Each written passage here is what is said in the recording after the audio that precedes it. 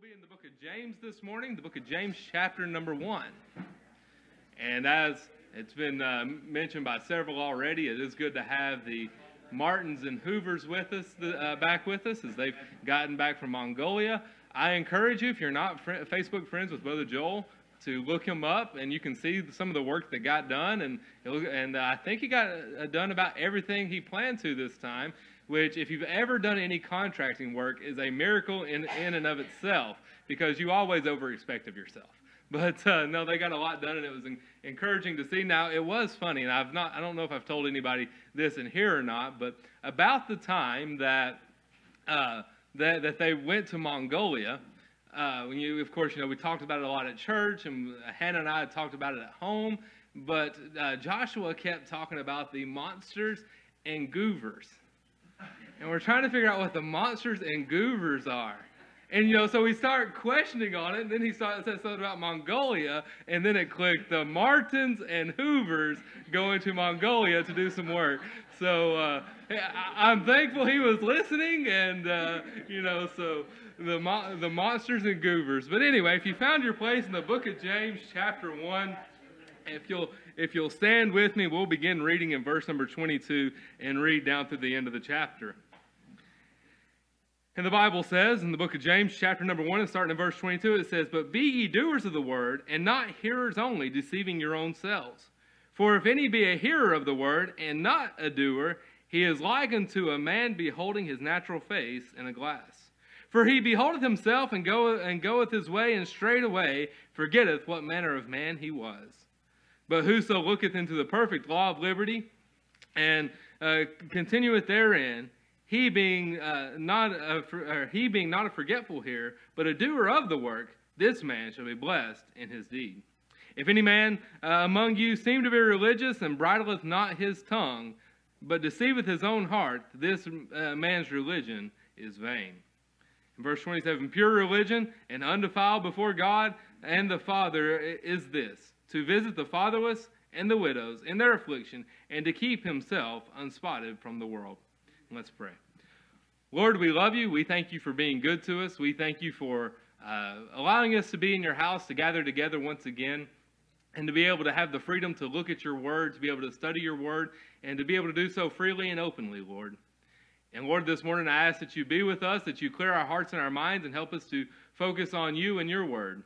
And Lord, I ask this morning that you allow me to be your vessel, to lead me to say the things that I should, Lord, and bring back the recollection of the study and the things that you would have me say this morning.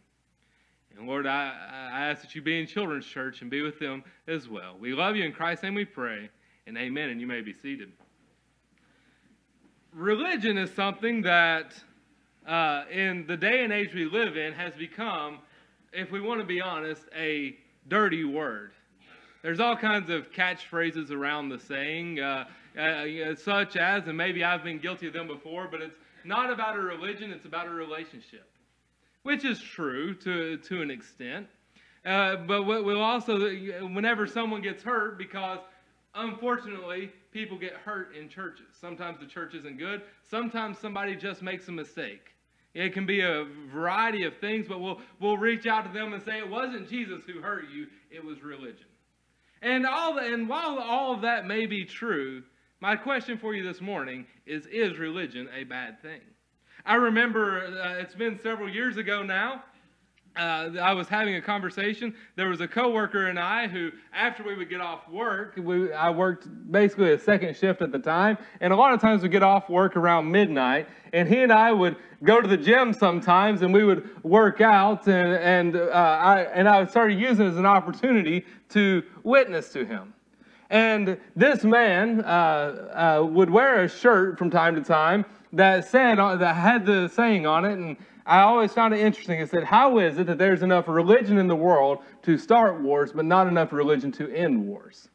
And I thought that was such a profound thought, if you will. Whether you look back throughout the history at the Holy Wars, or even today, how in the Middle East, if we want to get down to the crux of the issue, it's because you have two different groups of people. You've got the Jewish people, which some are religious, some are not, and the Muslim people who want to wipe the Jewish people off the face of the earth because of religion.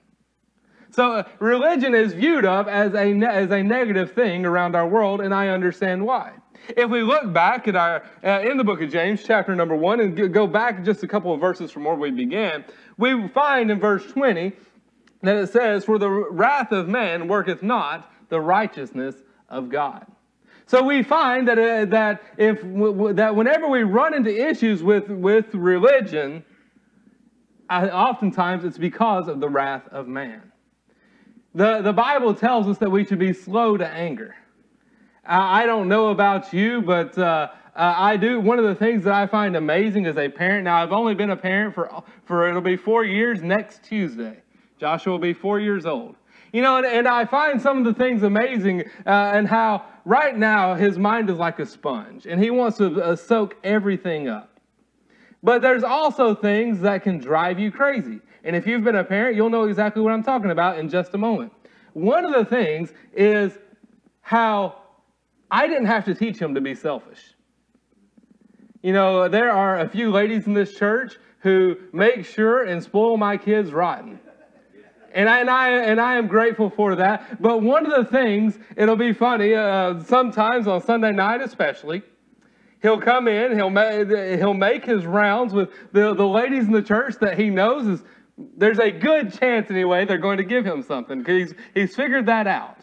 And he'll walk out of church with his arms full of toys and candy and you know, and newspapers, like he loves anything. But anyway, he'll walk out arms full, asking me to help him carry his stuff. We'll get in the car, and I'm going to be honest with y'all, on Sunday night, we usually go out to eat because if not, it's 9 o'clock when we get home. The boys don't want to eat, and it's a disaster. So we'll go somewhere, and we'll go to whether it's McDonald's or Sonic or something like that. And sometimes one of the things we do when we go to McDonald's is we don't get Happy Meals, but we'll get the 20-piece and split between, you know, a lot of times Hannah and the boys will split the 20-piece, and it's enough for them. But without a doubt, or without question, every time we go to McDonald's, the first question is, am I going to get a toy? And whenever you tell him, no, you're not getting a toy this time, it upsets him. And you're like, Joshua, your lap is full of toys right now that you just got. But it's not enough.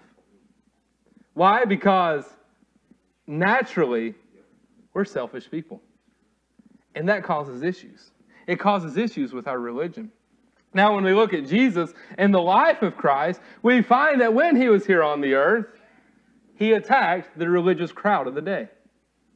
You know, it was whenever the Pharisees and the Sadducees, and I won't go into a in-depth history. If you want that, just ask Brother Robert after the message. But in the 400 silent years between Malachi and Matthew, you find, because in the Old Testament you don't have the Pharisees, Sadducees, and the Herodians, and so on and so forth. That was something that came to be during those 400 silent years. And whenever you get to the book of Matthew, these people are on the scene. And whenever John is baptizing people and telling them that Jesus is coming, he's calling them a generation of vipers and saying all kinds of negative things about him. Then when Jesus comes on the scene, they're attacking him. To me, one of the strangest verses in the Bible to me is in the book of John, chapter number 3, when Nicodemus goes to Jesus, and at night, because he doesn't want to lose his position, and I understand that. I'm not trying to make Nicodemus out to be the bad guy. I think he's in heaven today. But he goes to Jesus by night, and one of the first things he says is that we know you're of God because of the things that you do. And we, in that instance, is the Pharisees. So the religious crowd knew that Jesus was of God. And yet, what did they try to do to him his entire ministry? They tried to kill him. That's one of the strangest verses. That's right up there with whenever Herod hears that there's been a king born, and he goes to the scribes and asks the scribes, where's this king going to be born? And they look it up, they search the scriptures, they find that he's going to be born in Bethlehem. And what do the scribes do? They close their books and they go home and go back to bed. You've just been told that the Savior has been born, and you're not curious about it? It's all very interesting to me, but Jesus, as his ministry continued, those were the people that he attacked.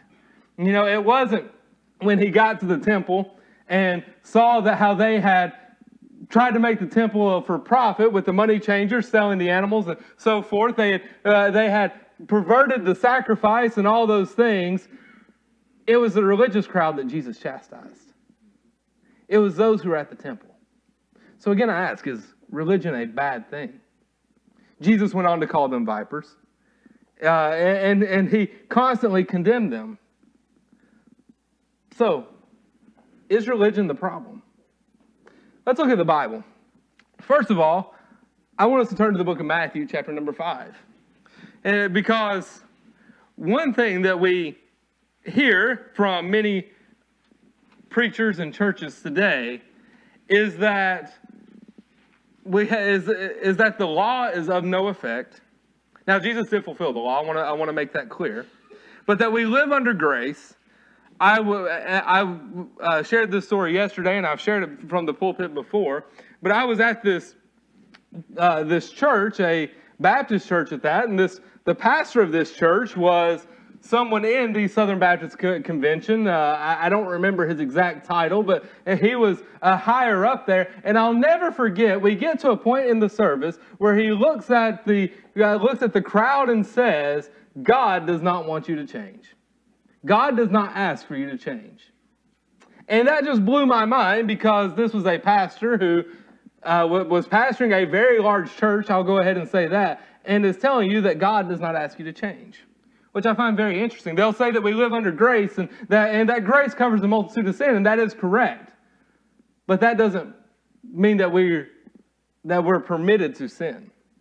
As a matter of fact, the Apostle Paul says, God forbid. But anyway, we're in the book of Matthew, chapter number 5, and verse 17 says, this is Jesus speaking, says, think not that I come to destroy the law or the prophets.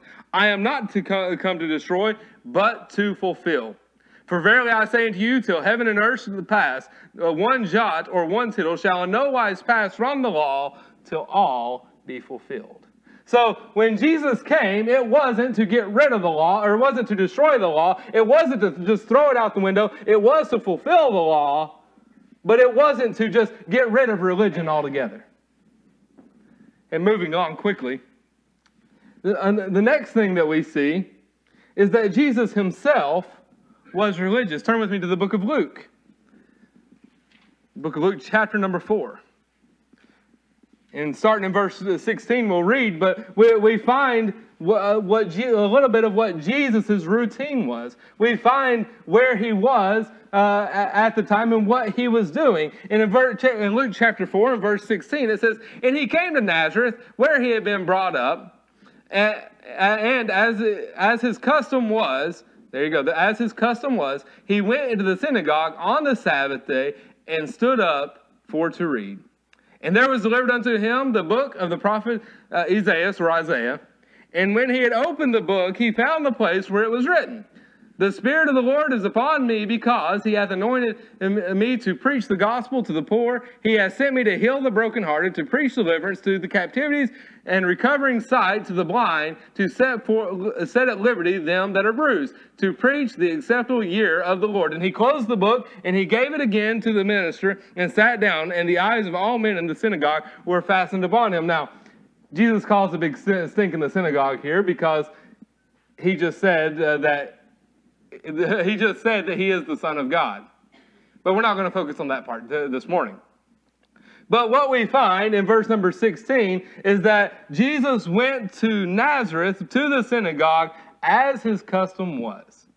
So on Saturday, because the Sabbath day, you want to know where Jesus was? At church. Not that they called it church. He was in the synagogue. And what was he doing? reading the Scriptures. We find in other places that he was called rabbi. We've already referenced the verse, but if you want to, you can look at the book of John, chapter number 3, and verse number 2, and it says, we'll back up to verse number 1. The book of John, chapter 3, again, very well-known scripture, one of the most well-known passages in all of the Bible.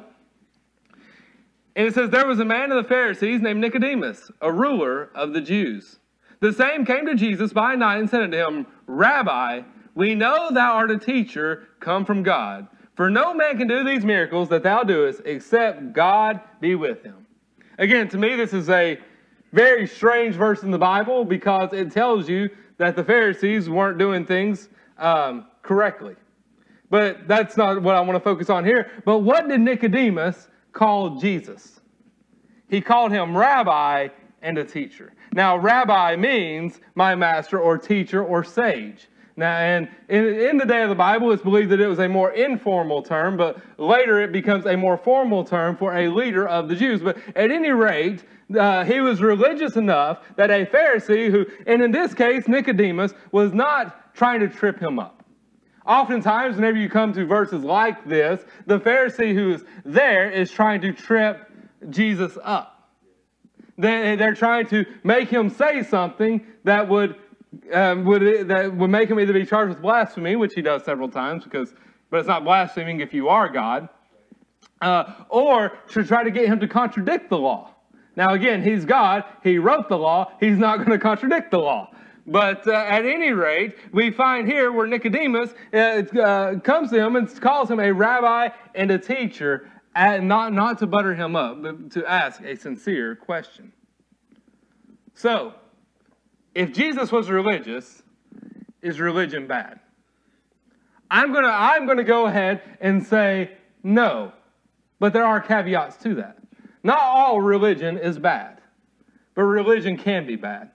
Religion is also how cults get started. Religion is how false gospels that happen and on and on. But to rubber stamp and say that all religion is bad, I believe would be inaccurate to say. But because, as we read in the book of James, chapter 1, and we'll get back to there eventually, but it talks about true religion. And that is what our goal should be, is for true religion, not just what is going on now. You see, I mentioned earlier that during the 400 silent years, we had a shaking up, if you will, and a politicization of religion at that time. That's whenever you have your different sects formed, as far as the Pharisees, Sadducees, and again, there are some others, but that is the main two that are referenced throughout the Scripture. And of the law, the Old Testament law, there are 613 laws. But now during those 400 silent years, the Pharisees, to be closer to God, because to them it was about their acts, not about their true faith. As Pastor's been talking about on Wednesday night, if you've been here, one of the things is all those who were already saved, when they saw Jesus, when he was on earth, they immediately followed him. Because they recognized who he was. Maybe not initially, but they knew there was something special. So when they saw him, they knew to follow him. But during that time, there was 613 laws, but the Pharisees of the day made sure and made those laws stricter. For instance, and I failed to write down the exact number, but I know the Sabbath day was one of the laws where they changed the regulations and essentially cut the distance that they were allowed to travel in half. Whenever you find Jesus sharing the story of the Pharisee and the publican who are in the temple, and the Pharisee praying out loud and saying and talking about his accomplishments of how he tithes of all of his possessions and how he fasts 3 times a week, and just all about all the good things he does. And then he ends it with, and he talks about how, thank God I'm not as this publican. Because you see, the Pharisee had religion, but not the right religion. His religion was through his works. And can I tell you, there are a lot of people, I hope that none of you in here are like this morning, that think that the works matter. They think that it's how much work they put in, how much money they put in the offering plate, how much time they put into going before God, and they think that that's going to win them brownie points. But it didn't for the Pharisees, and it doesn't for us today. There are religions that will tell you that you have to spend X number of times sharing the gospel. I know the gospel, I'll put that in parentheses, because for instance, the Jehovah's Witnesses, I'll go ahead and say that is one where it is a time recommendation. I have been with people who are great soul winners that just can't wait to share the gospel with the next person. And from door to door, or whatever the thing is, they're almost running. But if you'll notice, those who are just trying to get a time allowance in for their religion, they tend to take their time a little more. So, religion causes problems because, and here's the major point, religion causes problems because people are the problem. The old saying, men at best are simply men at best. Can I tell you this morning, I'm glad you're here. I love our church. I hope you do too. If you're a visitor, I hope you enjoyed it. I hope you come back. If you don't like my preaching, come back. Our pastor will be back next week. But at any rate, I do love our church. But if you decide to leave our church and you find a perfect church, don't join it. You'll mess it up. Because there's no such thing as a perfect church. I hate to say that, but churches are made up of imperfect people. And where there's imperfect people, there will be issues. But we do find in the book of James about true religion. Now, as we go back to the book of James, in chapter number 1, I want to look at verse 22 again. And it tells us to be ye doers of the word and not hearers only, deceiving your own selves. So the first thing we find is that we are supposed to do the word. Okay, what is the word? Well, we have the word of God in front of us. It tells us the things that we're supposed to do. Now, one of the points that the Bible makes several times, if you will, turn with me to the book of Galatians, chapter number 3. One thing that we find in the book of Galatians, chapter 3, is that we cannot keep the law. Again, the book of Galatians, chapter number 3, and verse 10 tells us, to the intent that now unto the principalities and powers in heavenly places, I'm in the wrong book, I apologize. I was in Ephesians. Galatians chapter 3, helps when the preacher's in the right place. Galatians chapter 3 and verse number 10 says, for as many as are of the works of the law are under the curse. For it is written, cursed is everyone that continueth not in all things which are written in the book of the law to do them. But that no man is justified by the law. In the sight of God it is evident, for the just shall live by faith. And the law is not of faith, but the man that doeth them shall live in them. So we find in Galatians chapter 3 that the law that does not justify us in the sight of God. If one of you in here wanted to go through the Old Testament, go through the Torah, go through the books of especially Leviticus and Deuteronomy and try to keep those laws, you're going to fall short. One of the examples that I like to go to, and I apologize if you're sick of hearing it, but if a broad jumper convinced himself that he was going to jump the Grand Canyon at its widest point without any help, it doesn't matter how much training he does. It doesn't matter what diet he goes on, how far he can run, or the head start that he gets. None of that matters, because he could be the best broad jumper in the world, but as soon as he takes that leap to try to jump the Grand Canyon, he's going to come nowhere near crossing it. And it is the same when we try to please God by our works. There is not enough that we can do. Not even closely. Now, if we look in the book of James in chapter 2 and verse 10, the Bible tells us, for whosoever shall keep the whole law and yet offend in one point, he is guilty of all. So, Well, we could take the law, and we could just take the Ten Commandments. We'll shorten it down to the Ten Commandments. And where the Bible tells us, the Ten Commandments say, "Thou shalt not covet." I'll go with that one, because that one is a very hard one not to break, because, again, we're people, and if we're going to be honest, we're very material, most of us anyway, are very materialistic people, and we see somebody with something nice, or I'll be honest, one of the things I see is someone on a, random weekday with their, $100,000 truck hooked up to their $200,000 boat on their way to the lake, and I'm like, now how did they do that? Now I'm not actually coveting that, because that's so far unattainable for me. I know I'm not going to get there. But we look around, and if we're not careful, we do see how people's lives are going. And if we'll be honest with ourselves, we get on social media, so many of us do, and we see people's lives, which they only post the good things about. And it's like we see how well things are going for them. We're like, why is it my life isn't going like that?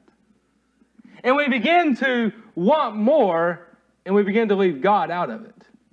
And then by breaking that law, oftentimes we're also putting another God in front of Jehovah, our God. So there we're already breaking two commandments. And the Bible tells us there in the book of James chapter 2 that if you offend the law in one part, then you've broken the whole law. You cannot keep the law. So what does the Bible mean when it says to do the word? Well, you don't have to turn there, but in Leviticus chapter 20 and verse 7 is God speaking, and he says, "Be ye holy, for I am holy." And we find that same phrase in 1 Peter chapter 1, verses 15 to 16, where Peter writes, "But as he which hath called you holy, but as he which hath called you is holy, so be ye holy in all manner of conversation. Because it is written, Be ye holy, for I am holy." Okay, so if we live under grace, and grace covers a multitude of sin, again, we do live under grace, and grace does cover a multitude of sin, but if the way we live doesn't matter because God forgives of our sins, then why does he tell us, even in the New Testament, quoting the Old Testament, to be holy? We find in the book of Matthew chapter 22, very well-known passage of Scripture, Matthew chapter 22, verses 34 through 36. This is one of those times when the scribes, the Pharisees, the Sadducees are all trying to trip Jesus up. In verse 34, we find where the Pharisees didn't like that the Sadducees couldn't get the job done. And it says, "But when the Pharisees had heard that he put the Sadducees to silence, they were gathered together. Then one of them, which was a lawyer, asked him a question, tempting him and saying, Master, which is the great commandment in the law?" So again, they're just trying to trip Jesus up. This isn't like Nicodemus. They're trying to trip Jesus up here. And Jesus said unto him, "Thou shalt love the Lord thy God with all thy heart, with all thy soul, and with all thy mind. This is the first and great commandment. And the second is like unto it. Thou shalt love thy neighbor as thyself. On these two commandments hang all the law and the prophets." So Jesus took the 613 commandments of the Old Testament and reduced them down to two. He said, first of all, if you love the Lord your God with all your heart, all your soul, all your mind, and you loved your neighbor as yourself, it would take care of itself. You wouldn't have to worry about it. If that's truly if we lived our lives that way, then as you're out about in the world, and if I were to guess here this morning, there's probably a lot of you, like myself, that sometimes tend to have a lead foot. And if we got our love for God correctly, then we would be able to keep the laws of the land and be able to drive at the posted speed limit. Because that law wouldn't matter. Because we would have no thought about it because we would already be willing to do so.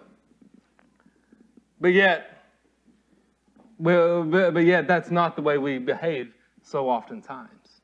But if we love God the right way, then religion would be easy. In verse 26 of James chapter 1, a verse that we've already read, but we find something I find interesting. I'll explain after we read. If any man among you seem to be religious, and bridleth not his tongue, but deceiveth his own heart, this man's religion is vain. So now we're talking about the tongue.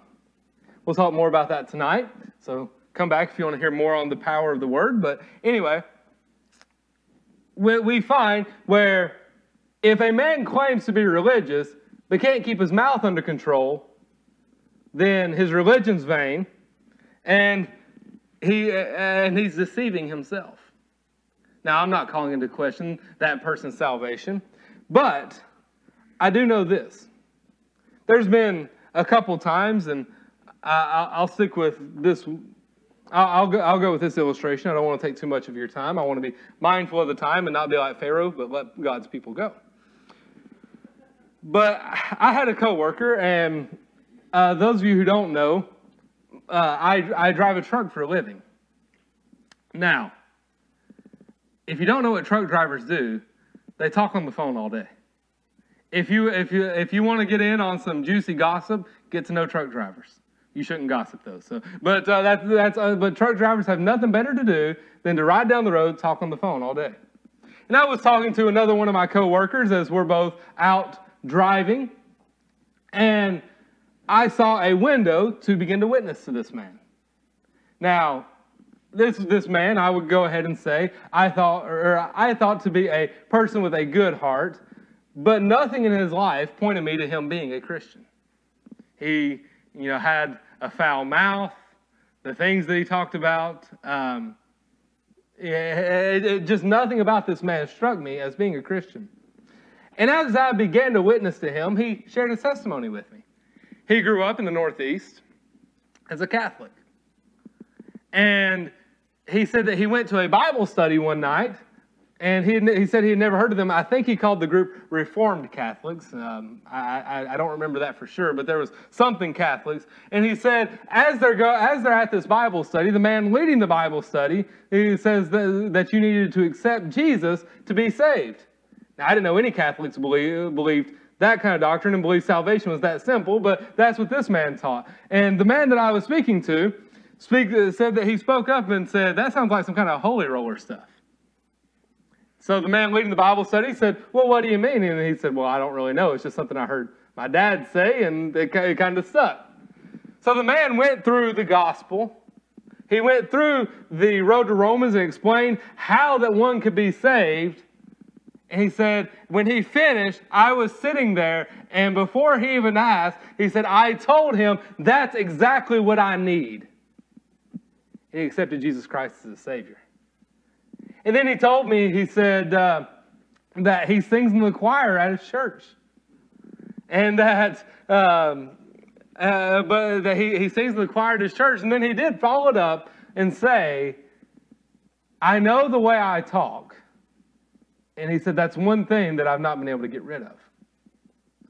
And that conversation has always baffled me, because to me, he gave me a true testimony where, if everything's true there, and I believe it was, I believe the man is saved and on his way to heaven. But yet he can't keep his tongue under control, which is not biblical. And it really bothers me, because the verse that we just read, it says that he deceiveth his own heart, and says that this man's religion is vain. But yet so many people that you meet today are just like that. I was on social media, and I don't know who it was. It was shared. It was some politician, celebrity, I don't know, somebody who has a large following, was given a gift, a sign to hang in their office or home or whatever, that said, I love Jesus, but I cuss a little. And the reason I saw it is someone else had shared it, and I don't remember if it was this verse they quoted, but talked about how if you love Jesus, you shouldn't cuss a little. Everything that comes out of your mouth should be uplifting and glorifying to God. And if you struggle with a foul mouth, that is not uplifting to God. And so I went to the comments under that post, and just about every comment was from Christians defending this person's right to cuss. Now, that's between you and God. I'm just trying to point to what the Bible says. But it bothers me that is a common belief among American Christians. But one thing we find as we look at this is what happens when we fake religion. Go back up with me to verse 22 of James chapter 1. The last part of the verse says, in the middle of the verse says, and not hearers only, deceiving your own selves. For if any man be a hearer of the word and not a doer, he is like a man beholding his face, his natural face in a glass or a mirror. For he beholdeth himself and goeth his way, and straightway forgetteth what manner of man that he was. So, there's some people that they get up in the morning, they look themselves in the mirror and think that they are the best looking thing to ever walk the earth, even though everyone else sees them and like, I don't know what you see in yourself. But they've deceived themselves, and whenever we only hear the word, but we don't apply it to our heart, we begin to think, I'm a good person, I'm doing the right things. A lot of them, and I'll go ahead and say, a lot of American Christianity, I'm afraid, is like this because they want to read the Bible, they go to church to feel good, but then whenever they walk out the door, they apply nothing to their heart. Like the pastor I said earlier, they may even be of the belief that God does not ask you to change, which is a lie. God actually tells you to change. He tells you to try to be more like Christ. He tells you not to be like the world, not to conform to the world. But in the day and age we live in, that is not what people want to see. But they forget who they actually are. They forget the truth of the gospel and that we're all sinners on our way to a devil's hell without Jesus. And they begin to puff themselves up, and they begin to be like the Pharisee, because I think that if you want my honest opinion, is that the Pharisees read the law, knew the law, memorized the law, tried to apply the law, but they allowed no change in their heart, so therefore they became puffed up. They deceived themselves with who they really are. They thought that my works are enough. I'm better than those people over there who are doing the wrong thing. Because so much of the gospel goes back to a heart issue. It goes back to a heart issue. And as we've already read in Galatians, that the law can't justify you. It has to be a change here. It has to be God. It has to be faith that does that. And at times, we deceive ourselves with how good we actually are. Kind of like, if you've ever said, I'm going to lose weight, and you get up and you work out, or you go to McDonald's, but you get a Diet Coke instead, and you feel good about yourself. Or I've seen people who are wanting to get in shape, and they go to the gym, they work out, and like, man, I feel good about myself. Let's go get some ice cream, and just undid the entire workout that they did. Anyway, but that's what it is whenever we are hearers only of the word. Now, I'm not foolish enough to think that everyone in here is going to take a message from God, or they're going to read their Bible, and they're going to apply it. But I know that there are going to be a lot of hearers that, again, and I hope this isn't you, but you come to church because it's Sunday. You should be in church. It'll make you feel better. There's a lot of churches today that will have a TED Talk. They'll have a feel-good message and, maybe a little Bible sprinkled in. I don't know. And the people will leave there feeling good about themselves. There's many churches that preach a prosperity gospel that, hey, you came to church, you're doing well, and so much of their message is focused around what you deserve and how you deserve to live a blessed life. But yet that's not what we find. They're deceiving themselves. And what's the end whenever they deceive themselves? One of the things that I worry about as a parent is what my kids see in me. And I hope that doesn't come across as me trying to lift myself up. But I want my kids to see true religion in me. Yes. I want them to, and I don't want them to see, well, he says this, but he does this. Or I don't want them to see me whenever there's a rule there, going all the way up to the rule and not going over, because it's going to encourage them to go over the line. And it's all because of fake religion. When your religion is incorrect, you will mislead yourself and others. One of the more interesting questions that I love to ask people is, are you saved? Are you on your way to heaven? That opens all kinds of cans of worms. But if they say yes, I love the follow-up question of, why are you going to heaven? What makes it to where you are going to heaven? And over the years, I have heard a lot of answers to that question. I've heard some good answers, that lay out the gospel. But oftentimes what you'll hear is, I'm a good person. I live a good life. I was baptized. And all these things. But unfortunately, if that's what they're relying on, they've deceived themselves and they'll split hell wide open. If you're here this morning and that's the way you're looking, I'm not trying to scare you. If I could, I would, but I'm not trying to. But if your faith is in anything other than Jesus Christ, you'll split hell wide open. The next thing that I want to point out is in verse 27. Pure religion and the pure religion, undefiled before God the Father, is this: to visit the fatherless and the widows in their affliction, and to keep himself unspotted from the world. So, true religion, pure religion, is not about you. And that's hard for us.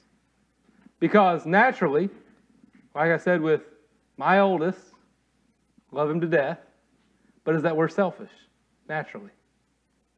And we don't like inconveniencing ourselves to help others. Last night, we always pray with our boys before they go to bed. And last night, while we were praying, one of the things that I prayed for, and it's a prayer that I try to make often, is to be a blessing to someone else. And after I finished praying, Joshua said, "Who's someone else?" And, I find it interesting. I love what they pick up on because, there was a lot more to the prayer than help me to be a blessing to someone else. But his question was, who's someone else? And Hannah actually was the one who answered the question. I guess I was a little too confused because sometimes we assume our kids know more than they do, which is a problem. But she explained to him, to be a blessing to someone else is to try to help someone else out when it doesn't affect you. It's easy to help someone when you're getting something in return. Most of you tomorrow morning when your alarm clock goes off, you'll get up, maybe a few minutes later after you hit the snooze button, and you'll go to work and you'll do your job, not because you love your job, but because you need a paycheck. Work is easy for that reason because you like to eat, and if you don't work, you don't get to eat. But being a blessing to someone else, when it doesn't affect you, is much more difficult because it inconveniences your schedule. It takes money out of your pocket, and it doesn't help you in any earthly way. It's more difficult to do, but pure religion is selfless. And that's the way that we ought to go through this life, is helping others when we have nothing in it for ourselves. A couple of Bible examples, and I promise I'm finishing up. But we find Elisha after he's been living by the brook, and God tells him to go, and he would find a widow woman, and that she would keep him up. And when he gets to this woman, she's gathering sticks with her son, and he asks her for some food. And she turns to go, and then she turns back and says, "Sir, I only have enough food to make one hot cake," putting it in modern day terms, to make one hot cake. Me and my son, we're going to split it, and we're going to die, because that's all we have. Have you ever put yourself in Elisha's shoes there? You're a man. coming to a widow woman with a child, first of all, you're asking her for help. And then when she tells you that she's going to eat it and die because she doesn't have enough, he tells her, well, make me some first anyway. Now, I believe he had great faith in God, but to me, from the human perspective, I'm like, that is crazy. There is no way I would have said, I'm sorry to bother you, and tried to figure out some way to help her myself. That's a me problem, though. Elisha listened to God. And that lady listened to God. She gave up her last meal to help Elisha. That's pretty unfathomable to me, but and now again, don't try to be a blessing to someone for this reason. But God made sure she was taken care of until the famine was over. And as it's been said, I believe every day when she went back to get more, I don't think that the container that she kept the meal in, I don't think it was full. I don't think it was 3/4, half. I don't think it was a quarter full. I think she was scraping the bottom every time she went in there. And every time she went to pour the oil, I think she was more like, the first couple of days especially, I don't think there's anything in here. But as she began to pour it, there was just enough every time. And then we find in the New Testament one of my favorite miracles, because it's actually the only miracle that appears in all 4 Gospels. It's the feeding of the 5,000. And you find where Jesus asked the disciples. Now, of course, Jesus knows what he's doing. But he asked the disciples, says, we've got all these people here. The Bible tells us 5,000 men, not counting women and children. So there was a lot more than 5,000 people there. And he asked the disciples, hey, we got to feed these people. They're hungry. I'm not going to send them away hungry. And there's a little boy there who, in my mind, his mama packed him his lunch. I don't know if that's what actually happened, but he had his lunch. Now, again, some people estimate that there was 20,000+ people there. And this little boy has 5 loaves of bread and 2 fish. And he says, you can have it. Hey, he just gave up his meal. Now, maybe he had faith that Jesus was going to do something with it and he was going to get fed. But in that moment, he gave up his meal, not knowing what was going to happen next. But Jesus was able to take those 5 loaves of bread, those 5 rolls, and 2 fish, and feed 20,000 with leftovers. That's pretty amazing. But that was that little boy being a blessing to someone else, not knowing that he was going to get anything in return. Again, it's a matter of the heart. I know all of us sitting in here, if I say if I bring up that money with strings attached, somebody probably pops into your mind. Where, yes, they're willing to help you out. If you get in a financial pinch, they will gladly help you out because they've got you in their back pocket after that. But that's not what pure religion is either. And I want to finish up with this line of thought. Just about everything of what I've said today does not matter if you're here and you're lost. If you're here and you've never trusted Christ as your Savior, then religion is not going to do you any good. You can't be a good enough person. You can't put enough money in the offering plate. You can't be good enough to the pastor or to the church, or you help enough people. You can't be a good enough parent. You can't be a good enough teacher. Nothing you do will ever be enough. Except for one thing. And that's what you do with Jesus. Because when you get to heaven, you're not going to be, or if you're saved and when you get to heaven, you're not going to go up to somebody and say, hey, how did you get here? And they're going to say, well, I did. No. They will not start with I. It'll be Jesus. Because what Jesus did. Because Jesus loved me enough. Because, especially when we get to heaven, I think we'll really realize what low down, terrible, rotten people the best of us are. But when we get to heaven, but to get to heaven, you cannot do enough. But you have to do the first part of do the Word and accept Christ as your personal Savior. You have to Believe in what Jesus did on the cross for you. And we'll have a moment of invitation here in just a moment. And if you're not, and if you want to know how to be saved, hey, we'll point you to somebody that doesn't tell you what Jeremy Jones says. They don't tell you what Billy Kirk says, Tom Fittis, what Calvary Baptist Church says. We'll tell you what the Bible says. Because what Jeremy Jones says is worthless if it doesn't agree with the Bible. So, 2 questions as we close. First of all, how's your religion? Because you can say all the cute quotes you want about how religion doesn't matter. Yeah, about how it's a relationship. And again, it is all about a relationship. But you're in church this morning, so you've got at least a little bit of religion about you. Do you have that pure religion? Are you a selfish person? Is there something that God wants to change in your heart? Because again, like I said, God wants you to change. God wants you to have a better relationship with you, and sin will stop you from that. So you got to change by getting the sin out of your life.